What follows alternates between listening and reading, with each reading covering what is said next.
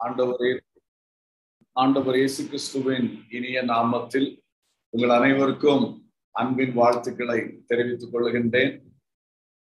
தேவனாகிய கர்த்தர் இம்மட்டும் நம்மோடு கூட இருந்து நம்மை ஆசீர்வாதமாக பாதுகாவலாக வழிநடத்தி கொண்டு வருகிறார். அதற்காக கர்த்தரை ஸ்தோத்திரிக்கிறேன்.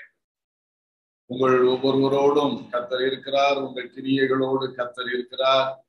உங்கள் வாழ்விலே தேவன் வைத்ததான நோக்கத்தை நிறைவேற்றும்படியாக கரம் பிடித்து நடத்தி கொண்டே இருக்கிறார். அந்த விசுவாசம், அந்த சந்தோஷம் நமது உள்ளங்களை எப்பொழுதும் நிரப்பட்டும். அதுவே ஆசீர்வாதம், அதுவே வாழ்வுக்கு பலன். கர்த்தர் என்னோடு இருக்கிறார், என்னை நடத்துகிறார். அவர் எனக்காக பாதையை வகுத்து வைத்து அழகாய் நடத்துகிறார் சொல்லுகிற நல்ல விசுவாசம், பலன், சந்தோஷம் ஒவ்வொருவருக்கும் உண்டாகட்டும். அன்பானவர்களே, நாம் இயேசு கிறிஸ்துவின் உவமைகள் குறித்து ஒவ்வொரு மாதமும் இந்த முதல் புதன்கிழமை இரவிலே தியானித்து வருகின்றோம். அதிலே 7வது ஒரு பாடமாக இன்றைய தினத்திலே நாம் பார்க்க வேண்டிய உவமை ஃபிஷிங் நெட், மீன் பிடிக்கும் வலை. மீன் பிடிக்கும் வலை, அதை குறித்து நாம் தியானிக்க இருக்கின்றோம். நான் ஏற்கனவே உவமைகளை குறித்து சில பிரிவுகளாக அல்லது பார்ட்ஸாக அதை பிரித்து படிக்கலாம் என்று சொல்லி அந்த ஒழுங்கிலே நாம் கற்றுக்கொண்டு வருகிறோம். அதிலே முதலாவது டிடாக்டிக் பேரபிள்ஸ், தெய்வீக நீதிநெறி உவமைகள் என்கிற அந்த பார்ட்லே நாம் shower and 4 types of soil, அந்த விதைக்கிறவன் 4 விதமான நிலங்கள் குறித்து பார்த்தோம். அப்புறம் வீட்ஸ் அமங் குட் பிளான்ஸ், நல்ல பயிர்களுக்கு இடையிலான களைகளை குறித்த அந்த உவமையை நாம் பார்த்தோம். அப்புறம் வளரும் விதை, கடுகு விதை என்கிற 2 உவமைகளை பார்த்தோம். அப்புறம் புளித்தமா என்று சொல்லுகிறதான உவமை, அப்புறம் மறைந்திருக்கிற பொக்கிஷம் மற்றும் முத்துக்களை தேடுகிற வியாபாரி என்கிற 2 உவமைகளை பார்த்தோம். சோ இது எல்லாமே பரலோக ராஜ்யத்தினுடைய தன்மைகளை பற்றி அல்லது அதனுடைய வளர்ச்சியை பற்றி சொல்லப்பட்ட உவமைகள். The nature and development of the kingdom. ஒன்றில் பரலோக ராஜ்யம் இப்படிப்பட்டது, அதனுடைய தன்மை இப்படி, அந்த மாதிரி சொல்லுகிறது. இல்லை என்றால் அந்த பரலோக ராஜ்யம் எப்படி வளருகிறது, எப்படி கிரியை செய்கிறது, அதை பற்றி சொல்லுகிறது. இப்படி இயேசு கிறிஸ்து உவமைகள் மூலமாக பரலோக ராஜ்யத்தின் தன்மைகளையும் அதனுடைய வளர்ச்சி அல்லது செயல்களை குறித்து சொல்லியிருக்கிற உவமைகளை தியானிக்கிறோம். அதுல இன்றைக்கு மீன் பிடிக்கும் வலை, ஃபிஷிங் நெட், அப்புறம் இன்னொன்று கூட இருக்கின்றது ஓனர் ஆஃப் அ ஹவுஸ், ஒரு வீட்டின் எஜமான். இவ்வளவும் இந்த 9 உவமைகளும் ஒரு செட்டாக நாம முதலாவது எடுத்துக்கொள்கிறோம். சோ இந்த மீன் பிடிக்கும் வலை குறித்து பார்க்கும் பொழுது மத்தேயு சுவிசேஷம் 13வது அதிகாரம் 47ஆம் வசனத்திலிருந்து 50வது வசனம் மட்டும் இருக்கிறது. Matthew chapter 13 verses 47 to 50. இந்த மத்தேயு 13 வரிசையாக அநேக உவமைகள் இருக்கிறதை நாம் பார்த்து கொண்டே வருகிறோம். அதிலே இன்னும் 2 உவமைகள் இருக்கின்றன. அதில் ஒன்றுதான் இந்த மீன் பிடிக்கும் வலை. வாசிக்கிறேன். அன்றியும் பரலோக ராஜ்யம் கடலிலே போடப்பட்டு சகலவிதமான மீன்களையும் சேர்த்து வாரிக்கொள்ளும் வலைக்கு ஒப்பாயிருக்கிறது. அது நிறைந்த போது அதை கரையில் இழுத்து உட்கார்ந்து நல்லவைகளை கூடைகளில் சேர்த்து ஆகாதவைகளை எறிந்து போடுவார்கள். இப்படியே உலகத்தின் முடிவிலே நடக்கும். தேவதூதர்கள் புறப்பட்டு நீதிமான்களின் நடுவிலிருந்து பொல்லாதவர்களை பிரித்து அவர்களை அக்கினி சூளையிலே போடுவார்கள். அங்கே அழுகையும் பற்கடிப்பும் உண்டாயிருக்கும் என்றார். இயேசு கிறிஸ்து சொன்ன இந்த உவமை குறித்து நாம் பார்க்கும் பொழுது ஒரு மீன் பிடிக்கிற வலை அது கடலிலே போடப்படுகிறது.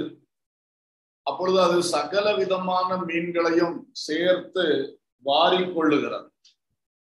அப்புறம் அந்த வலையை அப்படியே இழுத்து கரைக்கு கொண்டு வருகிறார்கள். அதை அதுல என்ன இருக்கிறது என்று பிரித்து பார்க்கிறார்கள். அப்பொழுது அவர்கள் நல்லவைகளை கூடைகளில் சேர்க்கிறார்கள், ஆகாதவைகளை எறிந்து போடுவார்கள். இன்னும் திரும்ப விளக்கம் சொல்றாரு. உலகத்தின் முடிவில் இது போல நடக்கும்.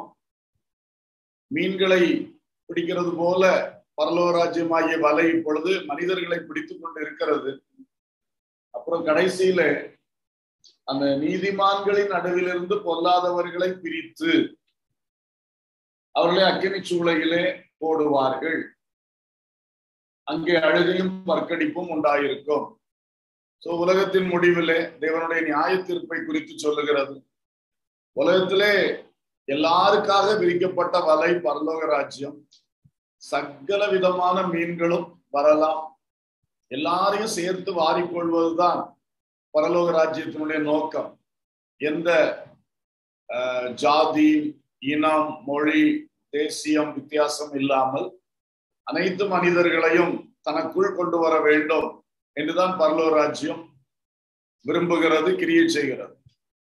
ஆயினும் எல்லாருக்கும் வாய்ப்பு கொடுத்து விட்டு, எல்லாருக்கும் திறந்த வாசலை வைத்து விட்டு, கடைசியிலே ஒரு நாள் நியாயம் தீர்ப்பது இருக்கிறது. அன்றைக்கு நல்லது எது, கெட்டது எது, நல்லவைகள் எவைகள், ஆகாதவைகள் எவைகள் என்று பிரித்து பார்க்கப்படும். அப்பொழுது நல்லவைகள் கூடைகளில் சேர்க்கப்படும், ஆகாதவைகள் எறிந்து போடப்படும் என்று சொல்லி உலகத்தின் முடிவிலே தேவதூதர்கள் புறப்பட்டு நீதிமான்களையும் பொல்லாதவர்களையும் பிரித்து அந்த பொல்லாதவர்களை அக்கினி சூளையிலே போடுவார். இங்கே அக்கினி சூளை என்று சொல்லப்பட்ட வார்த்தை வெளிப்படுத்தின விசேஷத்திலே கடைசி அதிகாரங்களில் பார்க்கிறது போல அக்கினியும் கந்தகமும் எரிகிற கடல் என்று அங்கே சொல்லி இருக்கிறார். Lack of fire. அதைத்தான் இங்கே சொல்லுகிறார். அங்கே அழுகையும் பற்கடிப்பும் உண்டாயிரும். நரகத்தினுடைய அனுதின காட்சியே இதுதான். அழுகை, தன் பல்லை தானே கடித்துக் கொள்ளுகிறது போன்ற கொடுமையான வேதனை.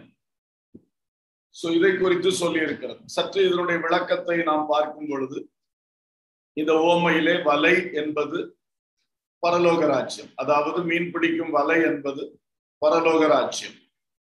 இப்ப இந்த பரலோக ராஜ்யம் சகல விதமான மீன்களையும் சேர்த்து வாரிக்கொள்ளும் வலை.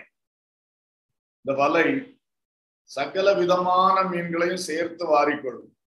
இந்த டைப் ஆஃப் ஃபிஷ் தான் வேணும் அப்படி செலக்ட் பண்ணி எடுக்காது. இந்த வலை யார் வேண்டுமானாலும் வரலாம் என்றுதான் விரிக்கப்பட்டிருக்கிறது. வருத்தப்பட்டு பாரம் சுமக்கிறவர்களே, நீங்கள் எல்லாரும் என்னிடத்தில் வாருங்கள், நான் உங்களுக்கு இளைப்பாறுதல் தருவேன் என்று மத்தேயு 11:28 சொல்லுகிறது. நீங்கள் எல்லாரும் என்னிடத்தில் வாருங்கள். நீங்கள் யாரும் தயங்க வேண்டியதே கிடையாது.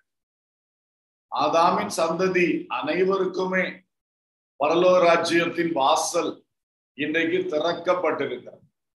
அந்த குரூப்புக்கு இல்லையா, அந்த குரூப்புக்கு இல்லையா, அப்படி பேச்சுக்கே இடம் இல்லை. எல்லாருக்கும் மனிதனாய் பிறந்த அத்தனை பேருக்கும் பரலோக ராஜ்யம் திறந்த வாசலை வைத்துக் கொண்டு இன்றைக்கு காத்திருக்கிறது. ஒரு வலை எப்படி எல்லா மீன்களும் வரட்டும் என்று விரிக்கப்பட்டதா இருக்கிறதோ, அதே போல பரலோக ராஜ்யம் இன்றைக்கு உலகத்திலே விரிக்கப்பட்டதாகவே இருக்கிறது.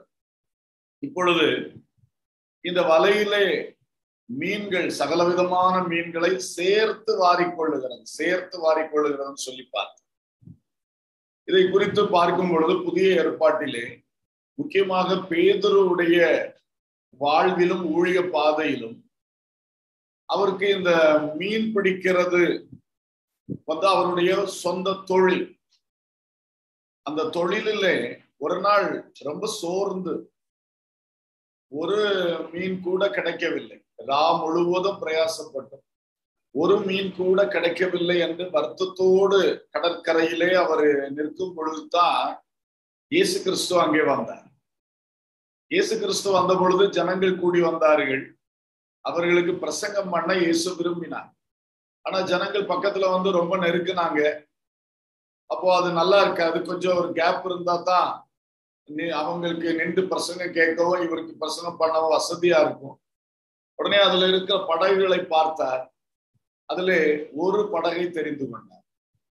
அதுல ஏறி உட்கார்ந்தார். அதை சற்று தள்ளுங்கள் அப்படின்னு சொன்னார். கரையை விட்டு சற்று தள்ளி நிறுத்துங்கள்னு சொல்லிட்டு அதுல ஏறி உட்கார்ந்து ஜனங்களுக்கு பிரசங்கம் பண்ண ஆரம்பிச்சார். அப்புறம் பிரசங்கம் எல்லாம் முடிந்த உடனே அவர் சொல்றார், நீங்கள் இந்த படகை ஆழத்திலே தள்ளி கொண்டு போய் வலையை போடு. அது பேதுருவனுடைய சீமோன் பேதுருடைய படகாக இருந்தது. அவன் சொன்ன, ஐயரே, முழுவதும் நாங்கள் பிரயாசப்பட்டோம், ஆகிலும் உமது வார்த்தையின்படியே செய்கிறோம். ரொம்ப அழகான ஒரு வார்த்தை. ஐயா, எங்களுக்கு இந்த கடலை பற்றி நல்லா தெரியும், நல்லா எக்ஸ்பீரியன்ஸ் எங்களுக்கு இருக்கிறது. ராத்திரி ஃபுல்லா ட்ரை பண்ணியாச்சு, ஒரு சிங்கிள் மீன் கூட கிடைக்கல. அப்படி சொல்லி நிறுத்தல. உங்களுக்கு பாருங்க, நீங்க நாசரேத்துல இருந்து வந்தவங்க, உங்களுக்கு இந்த மீன் இதெல்லாம் தெரியாது, கடல் விஷயங்கள் தெரியாது. அப்படியெல்லாம் அவரு சொல்லல. நாங்கள் பிரயாசப்பட்டோம், ஒன்றுமே கிடைக்கல, ஆகிலும் உமது வார்த்தையின்படி செய்கிறோம். அதுதான் ஒரு பெரிய ஒரு விசேஷம். பேதுரு சொன்னார், நாங்கள் உங்க வார்த்தையின்படி ஒருக்கா கூட நாங்க செய்கிறோம் சொல்லி ஆழத்திலே கொண்டு போனார். நமக்கு தெரியும், அந்த லூக்கா 5ஆம் அதிகாரத்தில் இந்த சம்பவம் இருக்கிறது. லூக்கா 5ஆம் அதிகாரத்தில் அப்ப நாம் பார்க்கிறோம், அங்கே அவர்கள் வலை கிழியத்தக்கதான மீன்களை பிடித்தார்கள் அப்படின்னு சொல்லி, ராத்திரியெல்லாம் ட்ரை பண்ணி ஒன்று கூட கிடைக்காத இடத்துல இப்போ கர்த்தர் இயேசுடைய வார்த்தையின்படி ஆழத்திலே தள்ளி கொண்டு வலையை போட்ட பொழுது வலையே கிழிந்து போகும் போல பயமா இருக்கு. அந்த அளவுக்கு கேட்ச் வந்துருச்சு. 6ஆம் வசனம், அந்தபடியே அவர்கள் செய்து தங்கள் வலை கிழிந்து போகத்தக்கதாக மிகுதியான மீன்களை பிடித்தார்கள். வலை கிழிந்து போகத்தக்கதாக மட்டுமல்ல, அடுத்த வசனம் பாருங்கள், 7ஆம் வசனம், லூக்கா 5:7. அப்பொழுது மற்ற படவில் இருந்த கூட்டாளிகள் வந்து தங்களுக்கு உதவி செய்யும்படிக்கு சைகை காட்டினார்கள். அவர்கள் வந்து 2 படவுகளும் அமிழத்தக்கதாக நிரப்பினார்கள். வலை கிழியத்தக்கதாக, படகுகள் அமிழத்தக்கதாக. என்ன பெரிய பிளஸிங்ஸ்னு பாருங்க. தொழிலில் இப்படிப்பட்ட ஆசீர்வாதங்கள் தேவ பிள்ளைகளுக்கு உண்டாக கர்த்தர் கிருபை செய்வாராக. தங்கள் வலை கிழிந்து போகத்தக்கதாக, அடுத்தவங்க படகையும் நிரப்பி 2ம் அமிழத்தக்கதான சோதனைகள் அல்ல, ஆசீர்வாதங்கள். அல்லேலூயா, ஸ்தோத்திரம். என்ன அழகாக இருக்கிறது.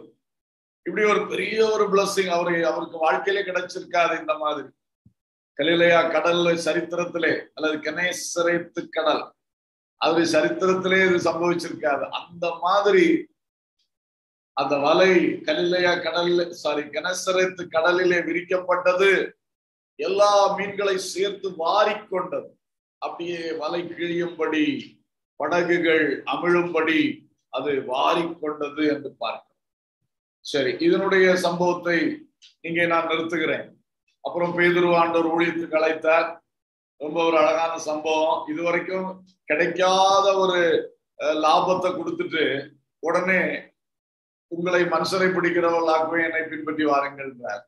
அவரும் நல்லா அர்ப்பணித்து, நல்ல வலைகிளிய கிடைச்சிருக்கிறதை இப்ப இதெல்லாம் மார்க்கெட்ல கொண்டு போனா என்ன மாதிரி நமக்கு லாபம் கிடைக்கும், அதை ஒரு கை பார்ப்போம் அப்படின்னு சொல்லிட்டு அவர் போகாம, இவ்வளவு ஆசீர்வாதம் நிரம்பி வழியுது, அதை விட்டுட்டு இப்போ கொஞ்சம் முன்னாடி இயேசு அழைத்திருந்தாருன்னா அது வித்தியாசமா இருந்திருக்கும் இல்லையா? ஏற்கனவே ஃபெயிலியர், தொழிலெல்லாம் ஃபெயிலியர் ஆகி போச்சு, ஒரு மீன் கூட கிடைக்கல, இயேசுவை பின்பற்றி போறேன், அது கொஞ்சம் வித்தியாசமா இருந்திருக்கும். இப்ப என்னன்னா ஃபுல்லா ஒரு பெரிய பிளஸிங் வந்தாச்சு. அந்த பிளஸிங் கண்ண முன்னாலே இருக்குது, அனுபவிக்கலாம் கையினால. ஆனா இப்போ அந்த டைம் அழைப்பு, அந்த டைம் இதையெல்லாம் விட்டு, இந்த புதிய ஆசீர்வாதங்களை விட்டு, ஏற்கனவே பாரம்பரியமாய் செய்து வந்த தொழில் அந்த கடல் தொழில், அந்த வலை எல்லாம் விட்டு பின்பற்றினார். ஓகே. ஆனா நம்முடைய உவமையின் இதுல பாடத்திலே நாம் இதனுடைய அர்த்தத்தை பார்ப்போம். அதாவது இவ்வளவு பெரிய ஒரு கேட்ச் கிடைத்தது. இதே பேதுருவுக்கு அப்போஸ்தலர் நடபடிகள் 2வது அதிகாரம் 41ஆம் வசனத்திலே நாம் பார்க்கின்றோம். அப்போஸ்தலர் 2:41. அவனுடைய வார்த்தையை சந்தோஷமா ஏற்றுக்கொண்டவர்கள் ஞானஸ்நானம் பெற்றார்கள். அன்றைய தினம் ஏறக்குறைய 3000 பேர் சேர்த்து கொள்ளப்பட்டார்கள். அது மீன் பிடிக்கிறது, இது மனுஷனை பிடிக்கிறது. ஆண்டவர் அவரை அழைத்தது அதுக்குதான். நீ இதுவரை மீன் பிடித்தாய், இனி என் பின்னே வாருங்கள், நான் உங்களை மனுஷரை பிடிக்கிறவர்கள் ஆக்குவேன். I will make you fishers of men. அதுல ஃபர்ஸ்ட் கேட்ச் பேதுருக்கு எப்படி கிடைக்கிறது பாருங்க. முதல் பிரசங்கத்திலே அட்ரஸ் ஃபார் 3000 people. பயங்கரமான ஒரு அனுபவம். அன்றைக்கு கனசரேத்து கடலிலே உண்டான அனுபவம் ஒரு 3.5 வருடங்களுக்கு முன்பு உண்டான அதே அனுபவம் இப்பொழுது அவருக்கு இங்கே கிடைக்கிறது. பரலோக ராஜ்யமாகிய வலையை விரிக்கிறார். அன்னைக்கு மீன் பிடிக்கிற வலையை விரித்தார், இன்னைக்கு பரலோக ராஜ்யமாகிய வலையை விரித்தார். ஆழத்திலே தள்ளி கொண்டு போய் விரித்தார். இங்கே பரிசுத்த ஆவியின் வல்லமை பெற்று அபிஷேகத்தோடு பிரசங்கம் பண்ணி அந்த வலையை விரித்தாரு. அன்னைக்கு ஃபர்ஸ்ட் ஞானஸ்நான ஆராதனை 3000 பேர் ஞானஸ்நானம் பெற்றார்கள். அல்லேலூயா. ரொம்ப அழகாக வலை கிழியத்தக்கதான மீன்கள் கிடைத்தது. சகல விதமான மீன்களை வாரிக்கொள்ளும் வலை. அது மட்டுமா, அப்போஸ்தலர் 4:4 வசனத்தை கேட்டவர்களில் அநேகர் விசுவாசித்தார்கள். அவர்கள் தொகை ஏறக்குறைய 5000 இருந்தது. அடுத்த செகண்ட் இன்ஸ்டன்ஸ பாருங்க. இங்க வசனத்தை கேட்டவர்கள் அநேகர் இருந்தார்கள். அதிலே ஏறக்குறைய அவருடைய தொகை, விசுவாசித்தவர்களுடைய தொகை 5000 இருந்தது. அல்லேலூயா. 3000 plus 5000 ஆல்ரெடி ஒரு 120. அந்த சீஷர் கூட்டம், ஸ்திரீகள் எல்லாம் சேர்த்து ஒரு 120 பேர் ஏற்கனவே அபிஷேகம் பெற்றாங்க. அதுலதான் பேதுரு எழும்பினார். அப்புறம் 3000, அப்புறம் 5000. சபையினுடைய ஆரம்பம் எப்படி இருக்கிறது? பரலோக ராஜ்யம் அப்படியே வலைய வீசுகிறது. அப்படியே பெரிய வலை கிழியத்தக்கதாய், பட்டக்குகள் நிரம்பத்தக்கதாய் அந்த அறுவடை வருகிறது, மீன்கள் வருகிறது. சகல விதமான மீன்களும் சேர்த்து கொள்ளப்படுகிற அனுபவத்தை அங்கே நாம் பார்க்கிறோம். ஓகே. அடுத்ததாக இந்த பேதுரு என்ன செய்கிறார்? அங்கே முதலாவது இயேசு கிறிஸ்துவை பின்பற்றி வந்த அந்த காலகட்டத்திலே இயேசு கிறிஸ்து சிலுவையில் மரித்து உயிர்த்தெழுந்தார். உயிர்த்தெழுந்த இயேசு கிறிஸ்து இந்த சீஷர்களுக்கும் அவரோடு இருந்த ஸ்திரீகளுக்கும் தரிசனமானார். அப்போ அவர் உயிர்த்தெழுந்து விட்டேன் என்பதை இந்த சீஷர்களுக்கெல்லாம் நல்லா டிக்ளேர் பண்ணிட்டாரு. அதை நிரூபிச்சு காட்டிட்டார். அதுக்கப்புறம் இவர் என்ன பண்றாரு? பேதுரு யோவான் 21ஆம் அதிகாரத்திலே நாம் பார்க்கிறபடி பின்வாங்கி போகிறார். இவர் என்ன பண்றாரு? கூட கொஞ்சம் சீஷர்களையும் சேர்த்துக்கிட்டு 21ஆம் அதிகாரம் 3ஆம் வசனம், சீமோன் பேதுரு மற்றவர்களை நோக்கி மீன் பிடிக்க போகிறேன் என்றான். மீன் பிடிக்க போகிறேன். 3.5 வருஷமா இந்த வலையெல்லாம் விட்டாச்சு, படகெல்லாம் விட்டாச்சு, கடல் தொழில விட்டாச்சு, இயேசு பின்னால நடந்தாச்சு, இயேசு மரித்து உயிரோட எழும்பியாச்சு, அதுவும் அவருக்கு தெரியும். இப்ப பாருங்க, இவர் சொல்றாரு, நான் இனி பழைய தொழிலுக்கு போறேன். ஊழியத்தை விட்டு பின்வாங்குகிறார்.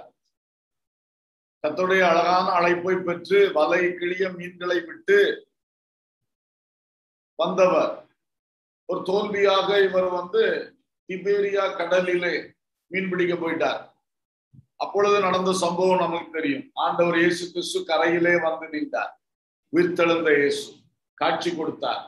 பிள்ளைகளே, புசிக்கிறதுக்கு ஏதாயிலும் உண்டா என்று கேட்டார். அப்ப இவங்க சொல்ற வார்த்தை ஒன்றும் இல்லை. 5ஆம் வசனத்துல இருக்கு. யோவான் 21:5. ஒன்றும் இல்லை. 3.5 ஆண்டுகளுக்கு முன்பு வந்த அதே காரியம் ரிப்பீட் ஆகுது. அன்னைக்கு ராமுழுசும் போயிட்டு ஒன்றும் இல்லை. இப்பவும் பாருங்க, இவர் போய் ஃபுல்லா ட்ரை பண்ணிக்கிட்டு ஒன்றும் இல்லை, ஒன்றும் இல்லை. இப்ப ஆண்டவர் ஒரு இன்ஸ்ட்ரக்ஷன் கொடுக்கிறார். 6ஆம் வசனம். நீங்கள் படவுக்கு வலது புறமாக வலை போடுங்கள், அப்பொழுது உங்களுக்கு அகப்படும். அன்னைக்கு சொன்னார் ஆழத்திலே தள்ளி கொண்டு போய் வலையை போடு. இப்ப சொல்றாரு, நீ இருக்கிற இடத்துல ஜஸ்ட் ரைட் ஹேண்ட் சைட்ல போடுப்பா, உங்களுக்கு அகப்படும் அப்படிங்கிற. உடனே போடுறாங்க. போட்ட உடனே ஆச்சரியம், அவங்களுக்கு பெரிய ஒரு கேட்ச் வந்துருச்சு. என்ன அவர்களுக்கு கிடைத்தது என்று பார்த்தால் 11ஆம் வசனம். சீமோன் பேதுரு படவில் ஏறி 153 153 பெரிய மீன்களால் நிறைந்த வலையை கரையில் இழுத்தான். இத்தனை மீன்கள் இருந்தும் வலை கிழியவில்லை. ஏறக்குறைய அதே சம்பவம் ரிப்பீட் ஆகுது. இங்க கொஞ்சம் டிஃபரெண்டா இருக்கு. 153 பெரிய மீன்கள், அங்க வலை கிழியத்தக்கதான சகல விதமான மீன்கள், அப்புறம் 2 படகுகள் அமிழத்தக்கதான சகல விதமான மீன்கள். இப்ப என்ன ஆகுது, எண்ணி பாக்குறான் 153. ஆனா பெரிய மீன்கள், பெரிய மீன்கள். இப்படி ஒரு கேட்ச் அவனுக்கு கிடைத்திருக்கிறதை நாம் பார்க்கிறோம். அதை காட்டிவிட்டு கர்த்தர் அவரை மறுபடியும் உயிர்ப்பித்து, நீ வா, என்னுடைய ஆட்டுக்குட்டிகளை மேய்ப்பாயாக அப்படிங்கிறார். அப்புறம் சொல்றாரு, என்னுடைய ஆடுகளை மேய்ப்பாயாக சொல்லி திரும்பவும் ஊழியத்திலே அவரை ஸ்திரப்படுத்தி வைக்கிறார். இப்போ நம்முடைய உவமைக்கு வரும் பொழுது, இங்கே பரலோகராஜ்யம் வலையை விரிக்கும் பொழுது அமிழத்தக்கதாக சகலவிதமான மீன்கள். இங்கே என்ன, செலக்டட் 153 fishes, பிக் ஃபிஷஸ். சிலவேளை இந்த மாதிரி இருக்கிறத பார்க்கிறோம். வலை விரிக்கப்படும் பொழுது பெரிய பெரிய மீன்கள் வருகிறது. ஒரு உதாரணத்தை சொல்ல விரும்புகிறேன். அப்போஸ்தலன் பவுலுடைய ஊழியத்திலே அவர் பட்டணம் பட்டணமாக போய் பரலோக ராஜ்யமாகிய வலையை விரித்த ஒரு தேவ மனிதன். பட்டணம் பட்டணமாக போய் சுவிசேஷ பிரசங்கம் செய்து பரலோக ராஜ்யமாகிய வலையை விரித்தார். அவர் எங்கெல்லாம் வலையை விரித்தாரோ அங்கெல்லாம் ஒரு நல்ல கேட்ச் அவருக்கு கிடைத்தது. நல்ல ஆத்துமாக்கள் கிடைத்தார்கள், சபைகளை உருவாக்கி. அதுல அவருடைய சர்ச்சஸ்லே அவருடைய இருதயம் நிறைந்த சபைன்னு சொன்னா பிலிப்பி சபை. பிலிப்பி சபை அதை ரொம்ப பாராட்டி எழுதியிருக்கிறார் பைபிள்ல. பிலிப்பி என்ற பெயரிலும் சில மக்கதோனியா நாட்டு சபைகள் அப்படின்னு சொல்லி எழுதுவார். அதுல முக்கியமானதுதான் இந்த பிலிப்பி. மக்கதோனியா நாட்டில உள்ள ஒரு பட்டணம் தான் பிலிப்பி. சோ அந்த பட்டணத்தில் அவருக்கு கிடைத்த அந்த மீன்களை நாம் பார்க்கும்போது, அவர்கள் ஆற்றங்கரையில் போய் ஜெபித்துக் கொண்டிருந்தார்கள். ஓய்வு நாள் தோறும், அதாவது சனிக்கிழமை தோறும் அவங்க போய் ஒரு ஆற்றங்கரையில கூடி ஜெபிச்சாங்க. ஒரு நாள் அங்க கொஞ்சம் ஸ்திரீகள் கூடி வந்தாங்க. அப்ப இவருக்கு ஒரு ஏவுதல் இருந்தது. பவுல் ஒரு பிரசங்கம் பண்ணி, அந்த அப்போஸ்தலர் 16ஆம் அதிகாரத்திலே இந்த சம்பவத்தை நாம் பார்க்கிறோம். அப்போஸ்தலர் 16, ஆக்ட்ஸ் ஆஃப் அப்போஸ்தலர் 16 இதுல பார்க்கிறோம். அப்ப இங்க அவர் பிரசங்கம் பண்ணினோன்னு பாருங்க, அந்த சுவிசேஷ ஊழியமாகிய அல்லது பரலோக ராஜ்யமாகிய வலையிலே முதல்ல கிடைத்த ஆத்மா 14ஆம் வசனம். அப்பொழுது தியத்தீரா ஊராளும் இரத்தாம்பரம் விற்கிறவளும் தேவனை வணங்குகிறவளுமாகிய லீதியாள் என்னும் பெயருள்ள ஒரு ஸ்திரீ கேட்டு கொண்டிருந்தாள். பவுல் சொல்லியவைகளை கவனிக்கும்படி கர்த்தர் அவள் இருதயத்தை திறந்தருளினார். அவளும் அவள் வீட்டாரும் ஞான ஸ்நானம் பெற்ற பின்பு அவள் எங்களை நோக்கி, நீங்கள் என்னை கர்த்தரிடத்தில் விசுவாசம் உள்ளவள் என்று எண்ணினால் என் வீட்டிலே தங்கியிருங்கள் என்று எங்களை வருந்தி கேட்டுக்கொண்டாள் என்று சொல்லி இருக்கிறார். அப்ப பாருங்கள், இவள் ஒரு நல்ல ஒரு ஐஸ்வர்யவாட்டி, இரத்தாம்பரம் விற்கிறவள். அந்த பட்டணத்திலே நல்ல பிசினஸ் பண்ணக்கூடிய ஒரு சகோதரி. அப்படிப்பட்ட அந்த பட்டணம் அல்ல அவளுக்கு, தியத்தீரா ஊரை சேர்ந்தவள். இங்க வந்திருந்து வாழுகிறார்கள், பிசினஸ் பண்ணுகிறார்கள். அப்படிப்பட்ட ஒரு நல்ல ஒரு சகோதரி கிடைத்தாள். அது மட்டும் இல்ல, அவள் உடனே அவளுடைய வீட்டை, அவருடைய உள்ளத்தை கர்த்தருக்கு திறந்து கொடுத்ததோடு வீட்டை சபைக்கு திறந்து கொடுத்தாள். வாங்க, நீங்க எதுக்கு நீங்க ஆற்றங்கரையில பிரசங்கம் பண்ணணும், என் வீட்டிலே வந்து ஊழியம் செய்யுங்க. அப்படித்தான் பிலிப்பி பட்டணத்தில் சபை உருவானது. ஒரு ஆற்றங்கரை கூட்டம், அப்புறம் ஒரு காட்டேஜ் மீட்டிங், அப்புறம் ஒரு பெரிய சர்ச்சாக அது உருவாயிருந்ததை நாம் பார்க்கின்றோம். இந்த சர்ச் வந்து முக்கியமா சுவிசேஷ ஊழியத்துல பவுலுக்கு கை கொடுத்த சபை. பிலிப்பியர் 1ஆம் அதிகாரத்துல அதை பற்றி எழுதுவார். நீங்கள் சுவிசேஷத்தில் என்னோடு கூட பங்காளிகளா இருக்கிறீர்கள் அப்படின்னு எழுதுவார். அப்புறம் வந்து பிலிப்பியர் 4ஆம் அதிகாரம் கடைசி பகுதியில வரும்போது சொல்லுவார், என்னுடைய ஊழியத்திற்கு நீங்கள் 2 தரம் கொடுத்தீர்கள் அப்படின்னு சொல்லுவார். அவர் வந்து வேற இடத்துல ஊழியம் செய்யும் பொழுது மிஷனரி காணிக்கை அனுப்பி இருக்கிறார். அது அவருக்கு பிரயோஜனமா இருந்திருக்கிறது அந்த மிஷன் ஒர்க்குக்கு. அதனால அதை பற்றி சொல்றார். அப்புறம் கொரிந்தியர்ல எழுதும் பொழுது மக்கதோனியா நாட்டு சபைகளுக்கு தேவன் கொடுத்த கிருபையை பாராட்டுகிறேன்னு சொல்லிட்டு சேரிட்டபிள் மினிஸ்ட்ரியை பற்றி கமெண்ட் பண்றார். நீங்க தர்ம சகாய ஊழியத்தை ரொம்ப சிறப்பா செய்வீங்க அப்படிங்கிற. சோ ஒரே பிலிப்பி சர்ச்சு இவாஞ்சலைசேஷன் விஷயத்துல, மிஷனரி ஒர்க் விஷயத்துல, சேரிட்டபிள் ஒர்க் விஷயத்துல எல்லாத்துலயும் ஃபுல் அண்ட் ஃபுல் பவுலுக்கு நல்ல சப்போர்ட்டிவாக இருந்தாங்க. அவரும் அந்த சபையை வந்து மற்ற சபைகளுக்கு ஒரு மாடலாக எடுத்து சொல்லுவார், எக்ஸாம்பிளாக. அந்த அளவுல இந்த சபை மேன்மை பெற்றது. அதுல கிடைத்த அந்த மீன் அல்லது அந்த ஆத்துமா என்று சொல்லும் போது ஃபர்ஸ்டே ஒரு பிக் கேட்ச். ஒரு குடும்பம் அல்லது ஒரு ஸ்திரீ. அன்னைக்கு பேதுருடைய ஊழியத்துல அது டிஃபரெண்ட், 3000 5000. இங்க வந்து ஒரே ஆள், பட் அது ஒரு சரியான ஒரு ஆள். அந்த ஆள் மூலமாகவே அந்த பட்டணத்துக்கு ஊழியம் வருகிறது. அப்புறம் இதே பட்டணத்துல இந்த லிதியாள் வீட்டுல கூட்டம் நடந்துட்டு இருக்கு. ஒரு முறை இவர் என்ன பண்றாரு, திடீர்னு ஒரு இந்த குறி சொல்லுகிற ஆவியை துரத்துகிறார். ஒரு பெண்மணி, அது ஒரு பெரிய ஒரு கிரியையா இருக்குது அந்த பட்டணத்துல. அவளை வந்து நிறைய பேர் ஸ்பான்சர் பண்ணி வச்ச மாதிரி வச்சிருக்காங்க. அவங்களுக்கு இவளால நன்மை உண்டாது.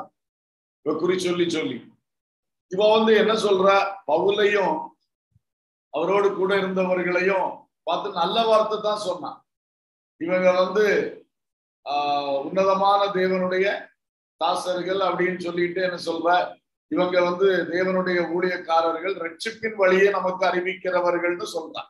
எப்படி பாருங்க, பிசாசு எப்படி வந்து அறிமுகம் செய்து பாருங்க ஊழியக்காரங்களை சொல்லு. அதுக்கு தெரியுது இது வந்து இயேசு கிறிஸ்துடைய ஊழியக்காரங்க, இவங்கதான் ரட்சிப்பின் வழியை அறிவிப்பார்கள்னு பிசாசுக்கு தெரிஞ்சிருக்கு எல்லாமே. அது அவளுக்குள்ள இருந்து சொல்லுது. இவர் உடனே கடிந்து கொண்டார், நீ ஒன்று எங்களுக்கு சுவிசேஷம் சொல்ல வேண்டிய தேவையில்லை அப்படின்னு சொல்லி இவர் விரட்டுறார், போ அப்படின்னு. அது போன உடனே இப்ப என்னாச்சு, அதை வச்சு ஆதாயம் பண்ணிக்கிட்டு இருந்த அத்தனை பேருக்கும் நஷ்டம் ஆயிடுச்சு. இவளுக்கு விடுதலை ஆயிடுச்சு, அவங்களுக்கு நஷ்டம் ஆயிடுச்சு. எல்லாம் சேர்ந்து பவுலுக்கு விரோதமா எழுப்பிட்டாங்க. அப்படித்தான் இவர் வந்து சிறைச்சாலைக்கு போக வேண்டியதாயிடுச்சு. அப்புறம் சிறைச்சாலையில போனா அங்க நமக்கு தெரியும், ராத்திரியிலே அவர்கள் பவுலும் சீலாவும் பாடி துதித்தார்கள், கட்டுகள் அவிழ்ந்தது, சிறைச்சாலையின் அஸ்திபாரங்கள் அசைந்தது, ஒரு பூமி அதிர்ச்சி வந்தது. அப்பொழுது சிறைச்சாலைக்கார தலைவன் ஜெயிலர் என்ன செய்கிறாரு, நடுராத்திரியில அவர் ரட்சிக்கப்படுறார், ஞானஸ்நானம் எடுக்கிறாங்க அந்த குடும்பம். அப்ப செகண்ட் கேட்ச் எப்படி இருக்கு பாருங்க. முதல்ல ஒரு பிசினஸ் உமன், நல்ல ஒரு லீதியாள் என்கிற ஒரு அம்மா, அந்த பட்டணத்துல ஒரு எண்ணிக்கையுள்ள மகள், அவர்கள் எழும்பி வருகிறார்கள். அடுத்தது ஒரு கவர்மெண்ட் ஆபீசர், ஒரு ஜெயிலர், அவர் எழும்பி வர்றார். அப்போ இந்த பட்டணத்திலே நடக்கக்கூடிய இந்த வலை விரிப்பும் மீன் பிடிப்பும், அந்த 153 மீன்கள் எண்ணி எடுத்தது மாதிரி, பெரிய பெரிய மீன்கள் மாதிரி இங்க வந்து சிங்கிளா வருது. ஆனா பெரிய கேட்சா இருக்குது. பரலோக ராஜ்யம் பல விதங்களிலே வேலை செய்கிறது. கூட்டமாக ஒரு ரட்சிப்பு, மாஸ் கன்வர்ஷன் சொல்லுவோமே, பெரிய கூட்டமாக ரட்சிப்பு. இங்க தனித்தனியாக, குடும்பம் குடும்பமாய், தனிநபராக ரட்சிப்பு.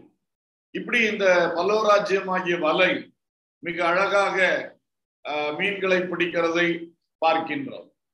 இப்படி மீன்கள், பரலோகராஜ்யமாகிய வலை நிறைய மீன்களை பிடிக்கின்றது. ஓகே, அடுத்ததாக இதை நான் சொன்னதுனால வலை இல்லாவிட்டாலும் 2 மீன்களை கூட ஞாபகப்படுத்துகிறேன்.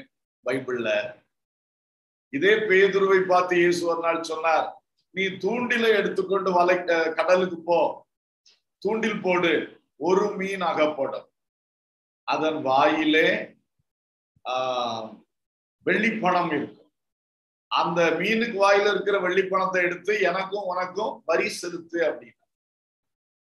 மத்தேயு 17 அங்க அதே மாதிரி பேதுரு என்ன பண்றாரு, ஆண்டவர் சொன்ன மாதிரியே போயிட்டு செய்கிறார். கர்த்தருக்கு ஸ்தோத்திரம். போய் அந்த மீனை பிடிக்கிறார். அந்த மீனுக்கு வாயில அதை ஆண்டவர் சொன்ன மாதிரியே ஒரு வெள்ளிப்பணம் இருக்கு, அதை எடுத்துக்கொண்டு போய் டாக்ஸ் கட்டுறார். அப்படி ஒரு சம்பவத்தை நாம பார்க்கிறோம். இது ஆச்சரியமாக இருக்கிறது. வெள்ளிப்பணம், இந்த இப்பொழுது கூட அந்த கலிலேயா கடல்ல அப்படி ஒரு மீன் இருக்கிறதாக சொல்லுகிறார்கள்.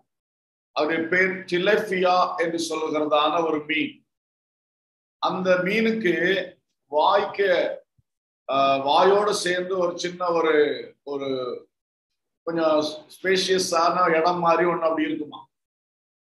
சில வேளை அது தன்னுடைய குஞ்சுகளை அப்படியே அதுக்குள்ள எடுத்து அப்படியே கொண்டு போய் இன்னொரு இடத்துல போய் விடுமா. அந்த மாதிரி ஒரு ஃபிஷ் இப்பவும் இருக்கிறதாக சொல்லுகிறார்கள். இப்ப அந்த ஃபிஷ்ல ஒண்ணுதான் இந்த பேதுரு பிடிச்சாரு, அதுக்குள்ளே வெள்ளிப்பணம் இருந்தது என்று பார்க்கிறோம். அப்ப கர்த்தருடைய ஊழியத்தினுடைய ஒரு இதை நாம் பார்க்கிறோம். விசுவாசிகளாக நாம் ஒன்று சேரும் பொழுது நாம் கர்த்தருடைய ஊழியத்திற்காக கொடுக்கின்றோம். அதன் மூலமாக கர்த்தருடைய ஊழியங்கள் நடைபெறுகிறது. இன்றைக்கும் அந்த ஒழுங்கு இருக்கிறத நம்ம பார்க்கிறோம். நம்ம எல்லாரும் அதை செஞ்சுட்டு இருக்கிறோம். இதுக்கு ஒரு அடையாளமாக அது இருக்கிறது. நீ மீன்களை பிடி, அந்த மீன்கள் ஊழியத்திற்கான காரியங்களை செய்கிறது, அந்த ஆத்துமாக்கள். அதே மாதிரி வருகிறது. நீதிமொழிகளில் சொல்லி இருக்கிறது, ஆடுகள் உனக்கு வயல் வாங்கத்தக்க கிரயத்தை தரும்.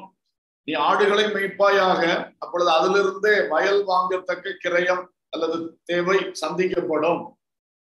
ஒரு வயல் வாங்கத்தக்கன என்ன, ஒரு ஊழிய ஃபீல்டு, ஒரு சர்ச் பில்டிங், அந்த மாதிரி விஷயங்கள். சோ இப்படியும் இருக்கிறதை நாம் பார்க்கிறோம். சரி, இன்னொரு விஷயம் என்னன்னா, யோனாவை விழுங்கின பெரிய மீன். யோனா தீர்க்க தரிசனம் 1ஆம் அதிகாரம் 17ஆம் வசனத்துல பார்க்கிறோம். ஒரு பெரிய மீன் யோனாவை விழுங்கின.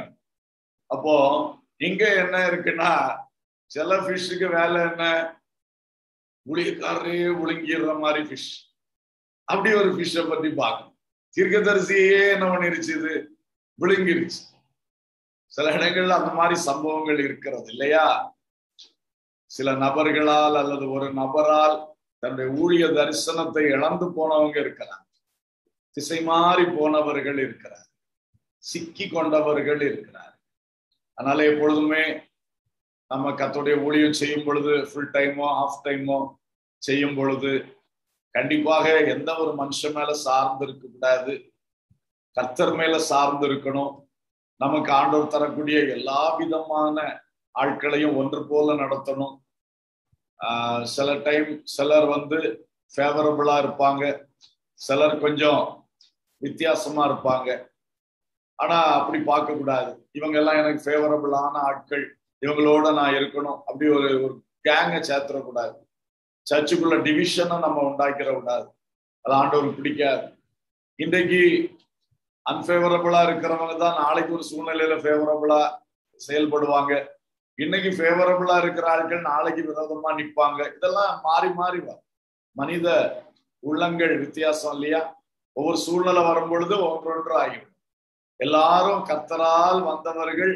இந்த சகல மீன்களும் கர்த்தருடைய வலைக்குள் வந்த மீன்கள். என்று நினைத்து பட்சபாதம் இல்லாமல் எல்லாரையும் நேசித்து, சிலர் நம்மை மதிப்பார்கள், சிலர் மதிக்க மாட்டாங்க, குறைவா மதிப்பாங்க, சிலர் நம்ம சொல்றதெல்லாம் கேட்பாங்க, சிலர் உடனே கேட்க மாட்டாங்க. எல்லா டைப் ஆஃப் பீப்புள், சகல விதமான மீன்கள் இருக்கிறது. எல்லாரையும் நேசித்து அன்பு பாராட்டி அப்படி நம்ம போகும் பொழுது அது ஆசீர்வாதமா இருக்கும். ஒரு மீனுடைய வாயிலே நாம் விழுந்து போக கூடாது. ஓகே, இப்போ நம்முடைய உவமையின் விஷயம் அப்படி பலவிதமான சகல விதமான மீன்களை பிடிக்கிறது. இதுக்கு இன்னொரு விளக்கத்தை நான் சொல்ல விரும்புறேன். சகல விதமான மீன்களையும் சேர்த்து வாரிக்கொள்ளும் வலை அப்படி சொல்லும் போது பாவிகளையும்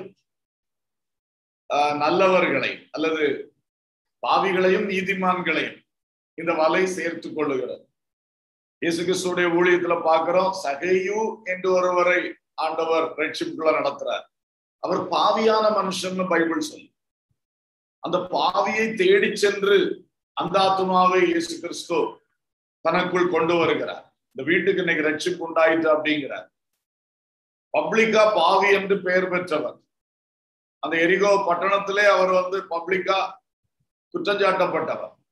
அவர் வீட்டுக்கு தைரியமா போறார். ஆண்டவர் என்ன இவங்கெல்லாம் என்ன சொல்லுவாங்க, சோகால்டு பரிசுத்தவான்கள், சோகால்டு நீதிமான்கள் என்ன என்ன சொல்லுவோம், அதெல்லாம் பத்தி இயேசு கவலைப்படல. என் சகல விதமான மீன்கள் வேண்டும். உலகத்துல நீதிமான்களை போல ப்ரொஜெக்ட் பண்ணிட்டு இருக்கிறவங்களை தேடி நான் வரல. இந்த பரிசேயர், சதுசேயர், வேத பாரகர்கள், இந்த குரூப்புகள் எல்லாம் பப்ளிக்ல தங்களைத்தான் பரிசுத்தவான்கள் நீதிமான்கள் என்று காண்பிக்கிறார்கள். அவங்க உள்ளம் சரியில்லை. அதே வேளையில இவன் ஒரு பாவி, ஆனா அவன் உள்ளம் என்னை தேடுகிறான், இயேசுவை தேடுகிறான். ஆண்டவர் போனா. ஏன்னா இது சகல விதமான மீன்களுக்கு விரிக்கப்பட்ட வலை. உலகத்துல தங்களை நீதிமான்களாக, கிறிஸ்தவர்களாக, பெரிய ஒரு பக்திமான்களாக காட்டுகிறவர்களை மட்டும் தேடுகிறது அல்ல. பாவிகள், பாவத்திலே இருக்கிறார்கள், எல்லாரையும் தேடுகிறது. எல்லாரையும் தேடுகிற ஒரு வலையாக இது காணப்படுகிறது. அதே இயேசு கிறிஸ்து நாத்தான்வேலை ஏற்றுக்கொள்வார். நாத்தான்வேலை பற்றி ஃபர்ஸ்ட் சந்திப்பிலே ஒரு சாட்சி கொடுக்கிறார். இதோ கபடற்ற உத்தம இஸ்ரவேல். சோ அவன் அன்னைக்கு உண்மையான நீதிமான், சும்மா வெளிவேஷ நீதிமான் கிடையாது. நாத்தான்வேல் கபடற்ற உத்தம இஸ்ரவேலன் என்று இயேசுவின் வாயினால சாட்சி பெற்றார். அவனையும் அந்த வலை சேர்த்து கொண்டு, சகைவ சேர்த்த அதே வலைதான் நாத்தான்வேலையும் சேர்த்து. பாவிகளுக்கும் இந்த வலை விரிக்கப்பட்டிருக்கிறது, நல்லவர்களுக்கும் இந்த வலை விரிக்கப்பட்டது. இதான் பரலோக ராஜ்யத்தினுடைய விசேஷம். இன்னொன்று இதுல இருக்குது, நீ உலகத்துல பாவியா இருந்தாலும் உன்னுடைய பாவம் மன்னிக்கப்பட்டு ஒரு ஆத்மா மீட்கப்படணும்னா உனக்கு இயேசு கிறிஸ்து வேண்டும். பரலோக ராஜ்யத்தினுடைய இந்த ரட்சிப்பின் திட்டத்துக்குள்ள வரும். அப்புறம் ஒருவேளை உலகத்தில் நீங்கள் நல்லவர்களாக இருந்தால் அந்த நல்லவர்கள் என்ற தன்மை உங்களை பரலோகம் கொண்டு சேர்க்காது. இயேசு கிறிஸ்துவின் ரத்தம் சிலுவையில் நம்ம எல்லாருக்காக, பாவிகளுக்காகவும் நல்லவர்களுக்காகவும் சேர்த்து சிந்தப்பட்டிருக்கிறது. ஆகவே அந்த இரத்தத்தினால் வரக்கூடிய ஆத்ம ரட்சிப்பை, பாவ மன்னிப்பாய மீட்பை பாவிகள் மட்டுமல்ல நல்லவர்களும் பெற்றுக்கொள்ளும். ஏன்னா நல்லவர்களுடைய உள்ளம் நிறைய நல்ல விஷயம் இருந்தாலும் அதுவும் ஒரு அன்சேவ்டு சோல் தான். அந்த ஆத்மாவும் ரட்சிக்கப்படணும். ஏன்னா ஏற்கனவே நம்ம பிறக்கும் பொழுதே பாவியாகத்தான் அந்த உலகத்துல வந்திருக்கும். என் தாய், இதோ நான் துர்க்குணத்தில் உருவானேன், என் தாய் என்னை பாவத்தில் கற்பந்தரித்தாள். சங்கீதம் 51:5 சொல்லுகிறது. சோ நம்ம எல்லாருமே பாவிகள் தான். ஆனா அவங்க வெளிப்படையா நிறைய பாவத்தை செய்யறாங்க. சிலர் நல்ல உத்தமர்களாக இருக்கிறோம். ஆனா உள்ளத்திலே அல்லது நம்முடைய தலையின் மேலே அந்த பாவ சுமை இருந்துட்டு தான் இருக்கு. அது இயேசுவின் சிலுவை பலியினால் மட்டுமே அகற்றப்பட முடியும். இதுதான் great principle of the kingdom of God. இதை நம்ம உறுதியா வச்சிருக்கோம். இவர் ரொம்ப நல்லவரா இருக்கிறாரு, இப்ப இவர் ஆட்டோமேட்டிக்கா அப்படி ஸ்ட்ரெயிட்டா ஒரு பரலோகத்துக்கு போயிடுவார் சொல்லவே முடியாது. கிடையவே கிடையாது. பரலோகத்துக்கு போனோம்னா ஒரே ஒரு வாசல், அது இயேசு கிறிஸ்து. அவர் சிலுவையிலே எல்லாருக்காக பாடுபட்டு ரத்தம் சிந்தி மரித்து உயிர் தெழுந்திருக்கிறார். எனவே கட்டாயம் அந்த இரத்தத்தினால் நமது ஆத்மா சுத்திகரிக்கப்பட வேண்டும், பாவ மன்னிப்பை பெற வேண்டும். அதுலதான் நம்ம ஒரு பாஸ்டருக்கு பிறந்த பிள்ளையா இருந்தாலும் சரிதான், அதுக்கு ஒரு தனி ஆத்மா இருக்கு. அதுக்கு அறிவு வரும் பொழுது அது இயேசு கிறிஸ்துவை சொந்த ரட்சகராக ஏற்றுக்கொண்டு அந்த ஆத்மா ரட்சிக்கப்படும்.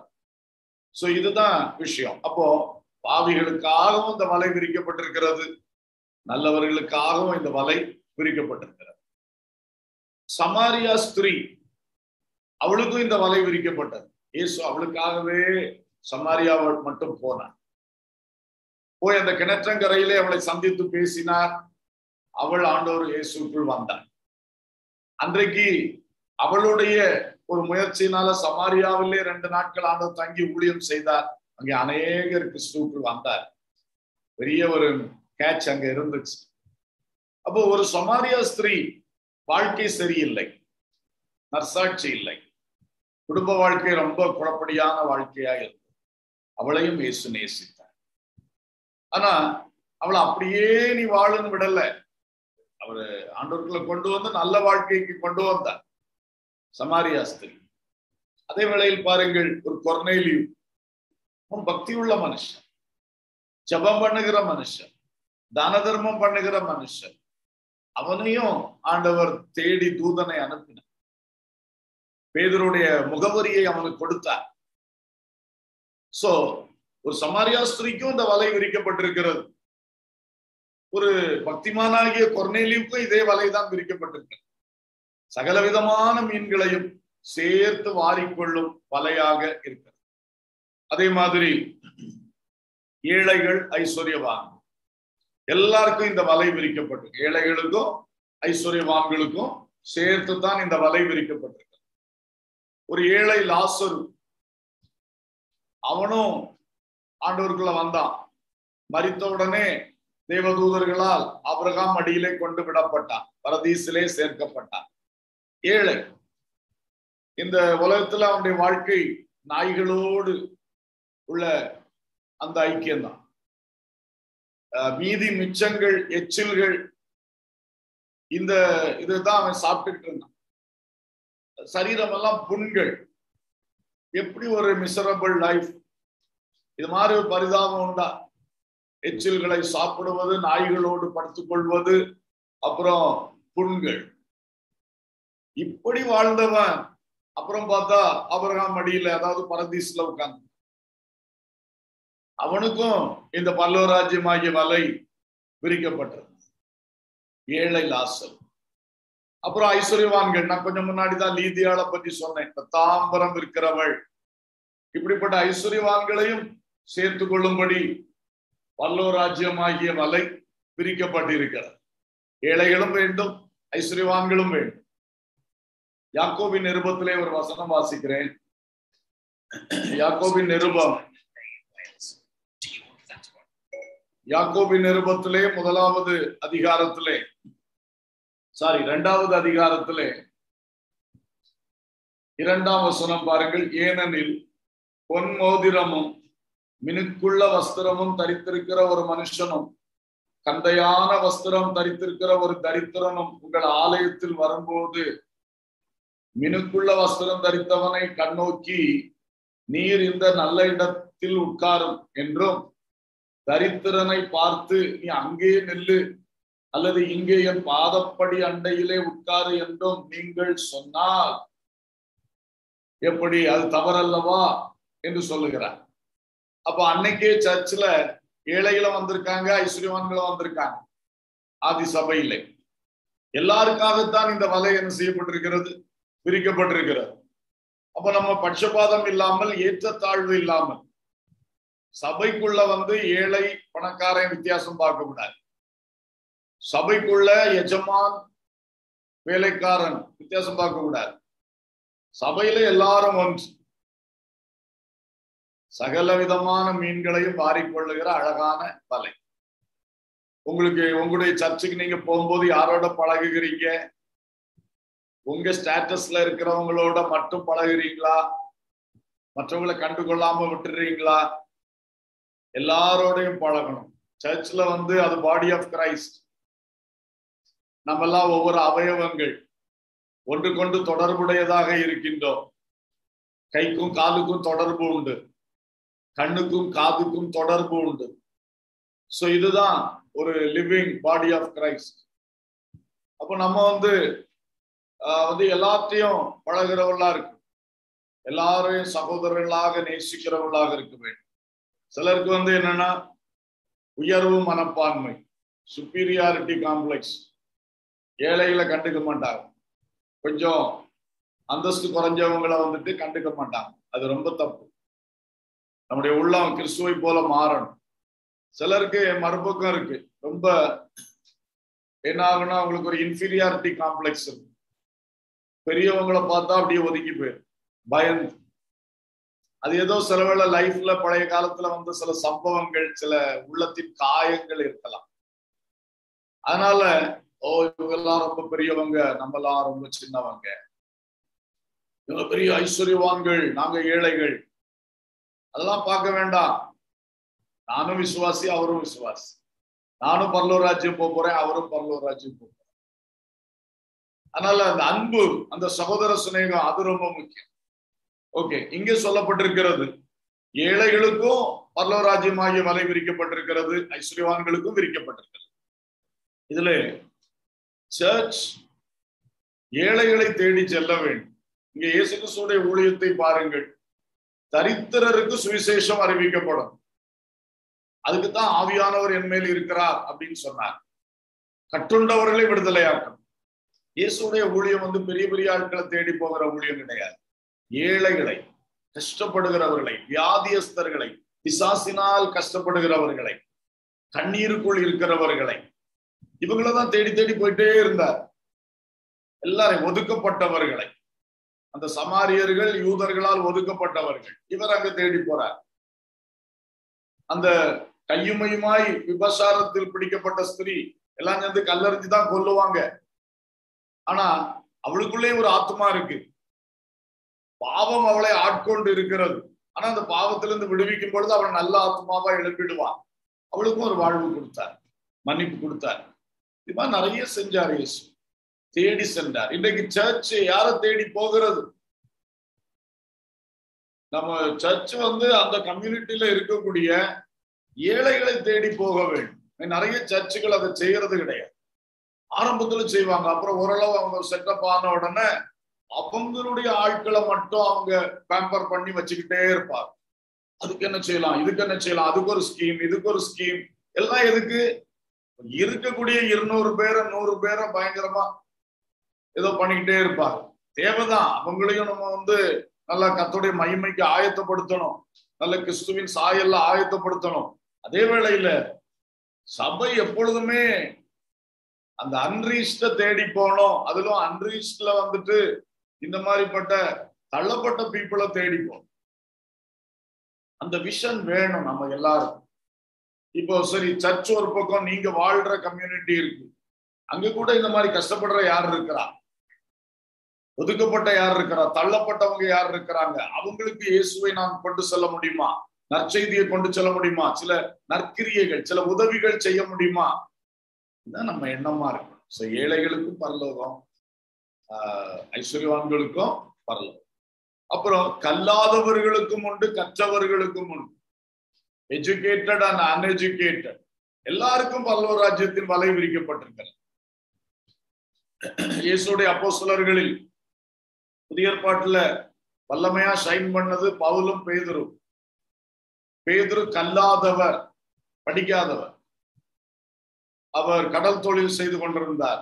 பெரிய படிப்பு இல்லை அவருக்கு, சாதாரண படிப்பு கூட அவருக்கு இருந்திருக்கார். அவர் பிரதான அப்போஸ்தலனாக தேவனால் தெரிந்து கொள்ளப்பட்டார். அப்புறம் பவுல், அவர் பயங்கரமா படிச்சவர். அன்னைக்கு இருந்த ஸ்பெஷல் மேன், ஸ்காலர் இவர் கமாலியேல். கமாலியேலுடைய பாதத்திலிருந்து நியாயப்பிரமாணத்தை 8 பேர ஆணி வேற படிச்சவர், பயங்கரமா படிச்சவர். அவரையும் கர்த்தர் பயன்படுத்தினார். எனவே இந்த பரலோகராஜ்யமாகிய வலை கல்லாதவர்களுக்கும் கற்றவர்களுக்கும், ஏழைகளுக்கும் ஐஸ்வர்யவான்களுக்கும், பாவிகளுக்கும் நீதிமான்களுக்கும், எல்லாருக்கும் சேர்த்து விரிக்கப்பட்டிருக்கிறது. அல்லேலூயா. இப்படி இருக்கிறது. அடுத்தது பாருங்கள், இந்த வலையை கரைக்கு இழுத்து கொண்டு வந்து ஆகாதவைகளை எரிந்து போடுவார். இப்ப இந்த வலையில எல்லா மீன்களும் வந்தாலும் அதுல 2 டைப் இருக்கு. சகல விதமானது உள்ள வருது. அப்புறம் அதுல 2 டைப் இருக்கு. ஒண்ணு நல்லது, ஒண்ணு ஆகாதது அப்படின்னு இருக்கு. நமக்கு தெரியும், இந்த வலைக்குள்ளே வந்த பிறகு அனனியா சப்பீராள் அவங்க 2 பேரும் பொய் சொல்லி பரிசுத்த ஆவியினிடத்தில் பொய் சொன்னார் என்று சொல்லி தேவனால் அழிக்கப்பட்டார். அதுவும் விசுவாசிகள் தானே, வலைக்குள் வந்தவர்கள் தான், விசுவாசிகள் ஆனவர்கள். ஆதி சபையின் விசுவாச குடும்பமா சபையில வச்சு செத்து போயிட்டாங்க பரிசுத்த ஆவியிடத்தில் பொய் சொன்னதுக்கா. அப்புறம் ஒரு சீமோன் பார்க்கிறோம், மாய வித்தைக்காரன். பைபிள் சொல்லுது அவன் வந்து ஞானஸ்நானம் பெற்றான். பைபிள்ல இருக்கு, ஞானஸ்நானம் பெற்றான், விசுவாசி. அதுக்கு பிறகு அவன் பரிசுத்த ஆவியின் அபிஷேகத்தை பற்றி கேட்ட உடனே விலை கொடுத்து வாங்கலாம் ட்ரை பண்ணான். எதுக்கு? அவனுடைய மாய வித்தையில அவன் அடுத்த ஸ்டேஜுக்கு போலான்னு யோசிக்கிறான். இந்த பரிசுத்த ஆவியினுடைய சக்தியை வச்சுட்டு மாய வித்தையில ஷைன் பண்ணலாமான்னு யோசிச்சிருப்பான்னு நினைக்கிறேன். அதான் எந்த காசு கொடுத்தாலும் பரவாயில்ல, இந்த பவர் எனக்கு வேணும். பேதுரு அவனை சத்தம் போட்டான், இப்போ உனக்கு இது பங்கும் இல்லை பாத்தியம் இல்லை போ அப்படின்னு. விலை கொடுத்து வாங்க பாக்குறியா பரிசுத்த ஆவிய? சோ அவனும் ஒரு விசுவாசி. ஆகாதவன் தள்ளப்பட்டான். இது மாதிரி இருக்கு. யூதாஸ்காரியோத்து இயேசுவோடையே கூட இருந்தவன், அவன் பாருங்க ஆகாதவனாக போனான். இப்படி இருக்கு ஒரு குரூப்.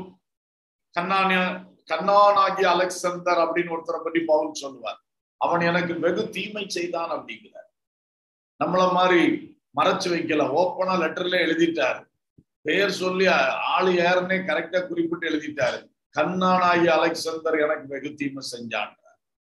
அதே மாதிரி யோவான் அப்போஸ்தலன் 3ஆம் நிருபம் எழுதும் பொழுது தியோத்திரேப்பு பொல்லாதவன், அவன் வந்து என்னையே ஏற்றுக்கொள்ள மாட்டேங்கிறான், சபையில நிறைய பேர் வெளியே தள்ளுறான் அப்படிங்கிறார்.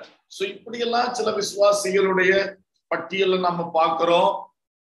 ஆகாதவர்கள் தள்ளப்படுவார்கள், அவள் அக்கினி சூளையிலே போடப்படுவார்கள். அவள் சபைக்குள்ள இருந்தாலும் கடைசியில நியாயத்தீர்ப்பு அவங்களுக்கு மோசமா இருக்கும், தண்டனை உண்டு. அப்ப வலையில் வந்த மீன்கள் எல்லாருக்கும் இருக்கு. ஆனா வந்தா நீ வந்து என்ன செய்யணும்? சரியாகணும். இயேசுடைய வசனம் கேட்டு பரிசுத்தாவின் அபிஷேகத்தினால சபை ஐக்கியத்தினால நல்லா வரணும், கிறிஸ்துக்குள்ள வளரணும், நற்சுபாவங்கள் வரணும். அதை விட்டு போட்டு பழைய ஜீவியத்தை மாதிரி இங்க வந்து பண்ணிக்கிட்டு இருந்தா அப்புறம் என்ன ஆகும்? இழந்து போகின்ற நிலை வரும். அதைத்தான் சொல்லி இருக்கிறார். ஆகவே இன்றைக்கு சபையாகிய வலைக்குள் நாம் எல்லாம் இருக்கிறோம். நாம் கர்த்தருக்குள் நன்றாக வளர வேண்டும், ஆசீர்வதிக்கப்பட வேண்டும். இயேசுவின் வருகை சமீபமாக இருக்கிறது. நமக்காக தேவன் பரம எருசலேம் பட்டணத்தை கட்டி கொண்டிருக்கிறார். அது அங்கே சென்றடைய வேண்டும். அதற்கேற்ற பரிசுத்த ஜீவியம், வசனத்தின்படியான வாழ்க்கை, தவறுகள் உணர்த்தப்படும் பொழுது திருந்துகிற வாழ்க்கை, கர்த்தர் சொல்லியிருக்கிற உபதேசங்களை கை கொண்டு கீழ்ப்படிந்து முன் செல்லுகிற வாழ்க்கை, இது இருக்க வேண்டும். ஆகவே வலைக்குள் இருக்கிற நாம் ஆகாதவர்கள் என்ற நிலைக்கு போகாதபடி நல்லவர்கள் என்ற நிலையிலே மீட்கப்படுகிறவர்கள், கூடையிலே சேர்க்கப்படுகிறவர்கள், அதுதான் மீட்கப்படுகிறவர்கள், பரலோக ராஜ்யத்தில் சேர்க்கப்படுகிறவர்கள், புதிய எருசலேமின் மகிமையில் சேர்க்கப்படுகிறவர்கள். சோ அந்த அனுபவத்திலே நாம் வளர்வோம். கர்த்தர் நமக்கு கிருபை செய்வாராக. உங்கள் ஒவ்வொருவரையும் கர்த்தர் ஆசீர்வதிப்பாராக. ஜெபிப்போம். பரலோக பிதாவே, நல்ல தகப்பனை உம்மை துதிக்கிறோம். பரலோக ராஜ்யம் கடலிலே போடப்பட்டு சகலவிதமான மீன்களையும் சேர்த்துக் கொள்ளுகிற வலைக்கு ஒப்பாய் இருக்கிறது. இந்த பரலோக ராஜ்யமாகிய வலைக்குள் நாங்களும் வந்திருக்கிறோம். நாங்கள் இன்னும் சிறப்பானவர்களாய் உருவாக்கப்பட்டு கரையிலே அது இழுக்கப்பட்டு அது பிரித்து பார்க்கப்படும் பொழுது நாங்கள் கூடையிலே சேர்க்கப்படுகிற மீன்களைப் போல நாங்கள் பரலோக ராஜ்யத்திலே பரம எருசலேமிலே பங்கடைகிறவர்களாக எங்களை ஆசீர்வதியும் உருவாக்கும் என்று ஜெபிக்கிறோம். ஆகாதவர்களாய் போய்விடாதபடி காத்துக்கொள். இன்றைக்கும் சபையிலே இப்படி பலதரப்பட்ட மக்களை நாங்கள் பார்க்கிறோம். ஆண்டவரே, அப்படிப்பட்டவர்களை நீர் சீர்திருத்தும்படி ஜெபிக்கிறோம். அவர்களும் சந்தோஷமா உங்களை ஏற்றுக்கொண்டு விசுவாசிகளா வந்தாங்க. ஆனா இன்னைக்கு சரியா சீர்பட மாட்டேங்கிறாங்க. பரிசுத்தவான்கள் சீர் பொருந்தும் பொருட்டு நீங்க சபையை வைத்தீங்க. சபையிலே அப்போஸ்தலர்கள், தீர்க்கதரிசிகள், போதகர்கள், மேய்ப்பர்கள், சுவிசேஷர்கள் எல்லாம் வைத்தீங்கன்னு சொல்லி எபேசியர்ல எழுதியிருக்கிறது. இதெல்லாம் இருந்துட்டும் சீர்படாதவர்கள் இருக்கிறார்கள். அப்பா, அவர்களை நீர் சீர்திருத்தும் ஆண்டவரே. ஒருவரை ஆயிலும் நான் இழந்து போகவில்லைன்னு இயேசு கிறிஸ்து சொன்னீங்க. அதே மாதிரி இந்த நாட்களிலே ஒரு பெரிய சீர்திருத்தத்தின் கிரியை சபைகளுக்குள் உண்டாக ஜெபிக்கின்றோம். அது மட்டும் இல்ல, சபைகள் எல்லாம் இந்த பரலோராஜ்யம் ஆகிய வலையை வீசி எல்லாவித மீன்களை ஆத்துமாதாயம் செய்கின்ற அந்த அனுபவத்தில் சபைகளை வளர்த்தும். நீங்க கஷ்டப்படுறவங்களை தேடி போனது மாதிரி இன்னைக்கு சபைகள் எல்லாம் தங்களுடைய ஏரியாவில் இருக்கிற கஷ்டப்படுற மக்களை தேடி போய் ஆத்மாதாயம் செய்ய உதவி செய்யுங்கப்பா. எங்களுக்குள் இந்த நல்ல பாரத்தை, தரிசனத்தை தாங்க ஆண்டவரே. நாங்கள் எங்கள் வாழ்க்கையை காத்துக்கொள்ளுகிற வேளையிலே நாங்கள் மற்றவர்களை காப்பாற்றுகிற வேலையிலும் இறங்க உதவி செய்யுங்க கர்த்தாவே. ஒவ்வொருவரையும் ஆசீர்வதிங்க. தொடர்ந்து இந்த வேத பாடங்களை எங்களுக்கு ஆசீர்வாதமாக்கி தாங்க. வாரந்தோறும் நடக்கிற இந்த பைபிள் ஸ்டடி ஆசீர்வதிங்க. ஜோசப் அவர்களை வல்லமையாக பயன்படுத்துங்க. சிஸ்டர் சுகுணா அவர்கள் இதை அருமையாக ஆர்கனைஸ் பண்ணி செய்யறார்கள். அவர்களுக்கு வேண்டிய கிருபை கொடுத்து ஆசீர்வதிங்க. தொடர்பா இதுல பங்கு பெறுகிற அன்பான சகோதர சகோதரிகள் ஒவ்வொருவரையும் குடும்பமாய் ஆசீர்வதிங்க. ஆண்டவரை, இன்னும் அநேகர் இதிலே பங்கு பெற்று பயனடைய உதவி செய்யுங்க. துதி, கனம், மகிமை உமக்கே செலுத்துகின்றோம். இயேசுவின் நாமத்தில் கேட்கிறோம் ஜீவனுள்ள பிதாவே. ஆமேன்.